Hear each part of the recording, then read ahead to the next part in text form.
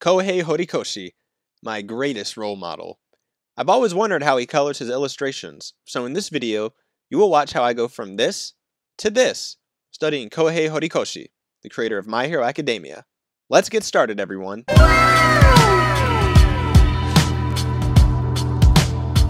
Alright everybody, welcome back to another YouTube video. Today I am really excited to start learning how to color like Kohei Horikoshi. It's been something that I've been wanting to do for a while, but I've been putting it off because obviously I'm working on manga, I'm working on other stuff, like, you know, I'm out here working.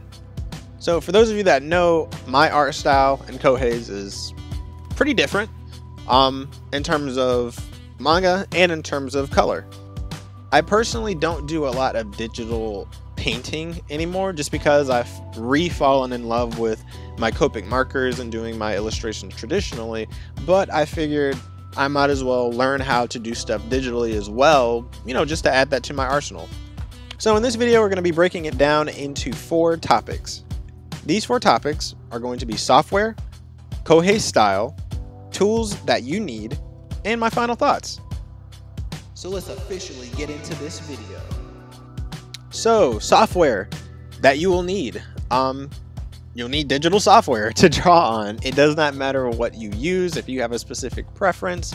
Mine, all you guys know, is Clip Studio, but Kohei does his stuff in Photoshop.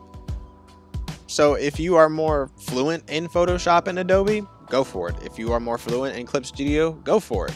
If you have other software that you use and you can make some really cool stuff, go for it.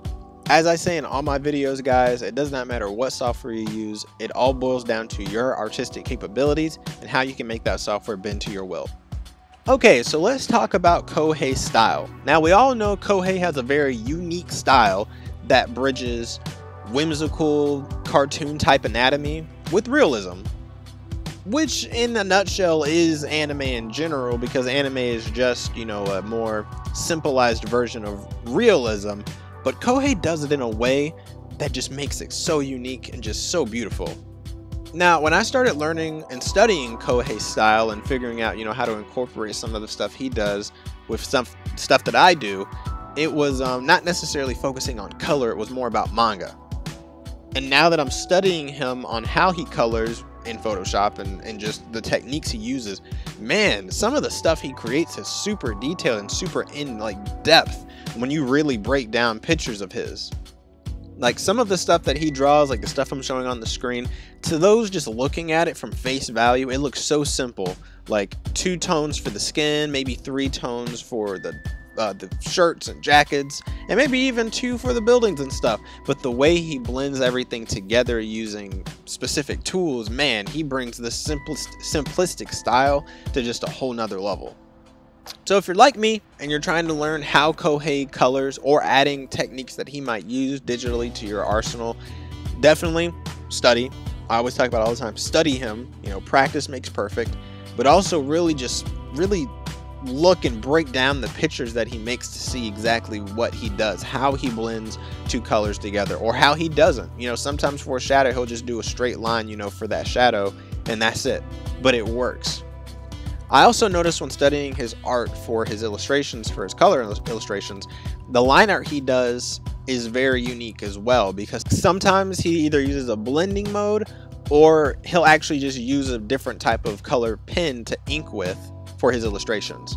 So when you look at his illustrations, they don't look super comic book like for his manga art. Like, they still have super bold lines, don't get me wrong, but sometimes these lines are not straight black. Sometimes there may be a dark gray, sometimes they're even, you know, a brown, or, you know, depending on what character it is, sometimes it's even like a blonde or a lighter beige color for blonde hair, like for Kachan, or, you know, for another character. It's like, you know, he mixes up his ink colors as well as the colors he's using, and that's something that I'm not used to because most of my work is geared towards my super dark black outlines.